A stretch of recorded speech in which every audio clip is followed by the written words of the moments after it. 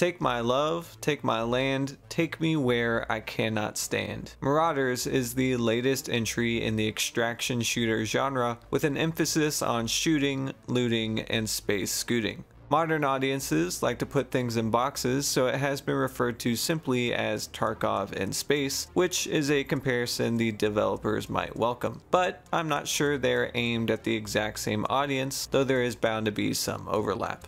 Spend a few seconds clicking through the menu and you'll immediately see the connection. A grid format inventory system, trackable quests, and traders selling valuable gear. Even the objective of the game fits the genre. Enter the map, kill all the things that move, and escape with the winnings. But the scope of Marauders is not limited by its counterparts. The bones of this game have room for great depth, or shall we say, deep space. The space aspect of this game is not just a setting, but an inherent part of its design. Sure, the vistas are pretty to look at, but beyond that, players enter each match as the crew of their own ship, where they can either engage in space combat or head to a central point of interest like a space station to conduct a raid. While in combat, you'll need to watch out for enemy ships and maintain the health of your own.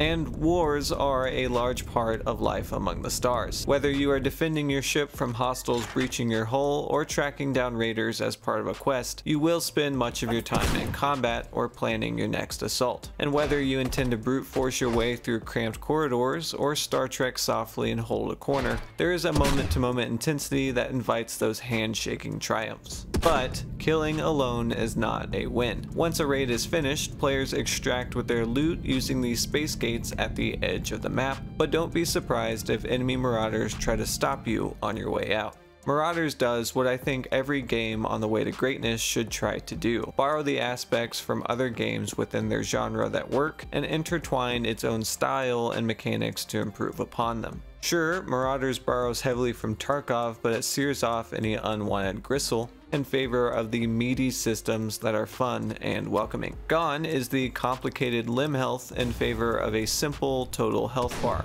Guns are still clunky and almost brutalist, but the recoil isn't intimidating or obnoxious. And space opera this is not. Every place other games try to add gimmicky mechanics for the sake of complexity, Marauders takes the simple approach for the sake of enjoyment. And for the players that haven't played games like Tarkov, I'm not sure those hardcore mechanics will be missed or their absence noticed.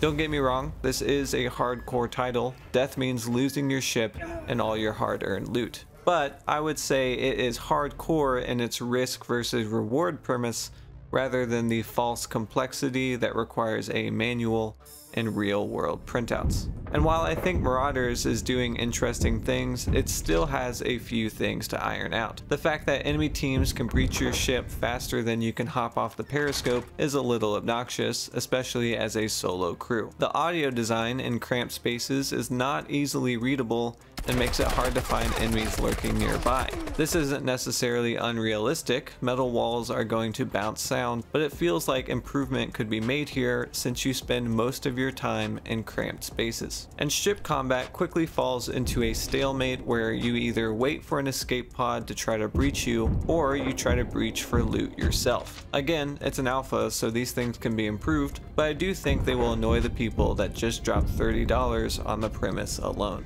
And speaking of that $30, is Marauders worth the price tag for alpha access?